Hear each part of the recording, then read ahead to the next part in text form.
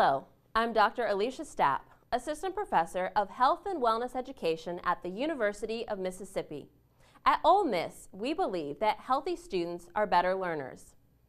Now that the Wellness Committee is addressing your recess needs, here are 3 strategies to put your plan into motion. First, determine if your playground encourages effective participation among students. The environment should offer a variety of manipulatives. These can include different size balls, jump ropes, or beanbags. Second, define your recess expectations.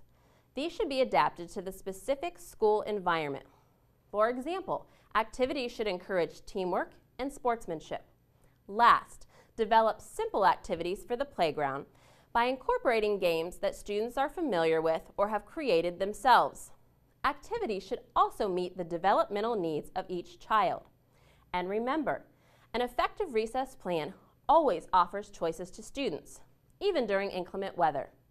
For other healthy teacher tips, download and read the School of Education's resource guide at teachwell.olemiss.edu.